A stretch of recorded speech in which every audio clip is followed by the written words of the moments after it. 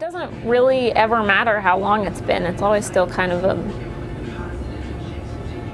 like, I always still have a lot of friends who are in the Coast Guard, and I always still look at their lives and see what would have been my life, like, in a way. So. In 2006, Bronwen Tomb was kicked out of the Coast Guard Academy for violating its Don't Ask, Don't Tell policy. During her sophomore year, she had confided in a cadet who turned her in, and Tomb's Coast Guard career was immediately cut short. Tomb was devastated, but at the same time, she doesn't look back today and say she wishes it never happened. That's too hard of a philosophical question, just because then you have to sort of like imagine that everything that you've done since didn't happen, and the people you don't know, and just there's too much to that. But I liked the Coast Guard. I was doing well in the Coast Guard. I think I would have done well in the Coast Guard.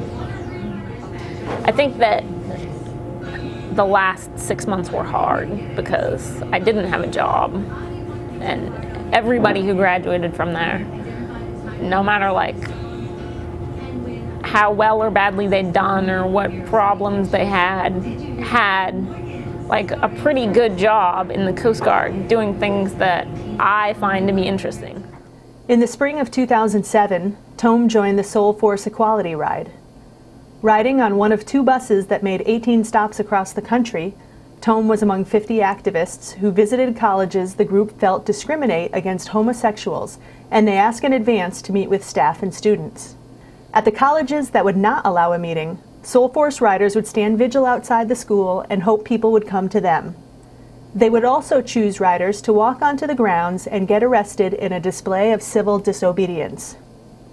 I was really trying to listen and be open to them, and was very vulnerable too, because they were also confronting mine and challenging mine.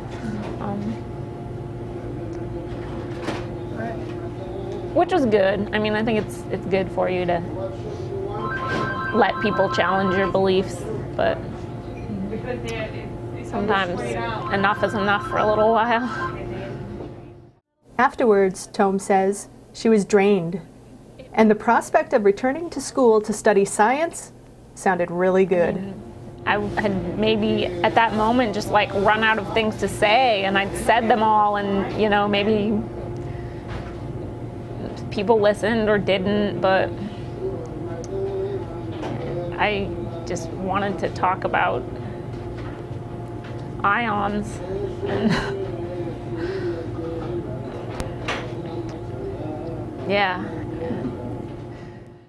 To this day, one of the ride's lingering effects on Tomb's life is in the public persona and reputation it created, same as with her Coast Guard Academy experience. It's like if you Google Bronwen Tomb, it's like gay, and it's kind of obnoxious, like, but that's what happens. You know, nobody has ever told me that they didn't hire me because of a Google search. But okay, so I have an arrest record. I was kicked out of the Coast Guard. So when I fill out job applications, you know those questions about have you ever been fired? Yes. Have you ever been kicked out of school? Yes. Have you ever had a misdemeanor? Yes. And then you write the explanations, but people don't always read that far.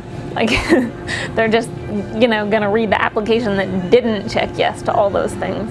I mean, I do sort of like get excited by the idea that a Google search could turn up something else in the future, that like maybe I'll do something else that will define me enough to like be on the, just to replace that. Not that I want to be all over Google, like I wouldn't mind if you Googled my name and nothing came up, but I wouldn't mind if the emphasis changed a little bit. I think I'd be happy about that.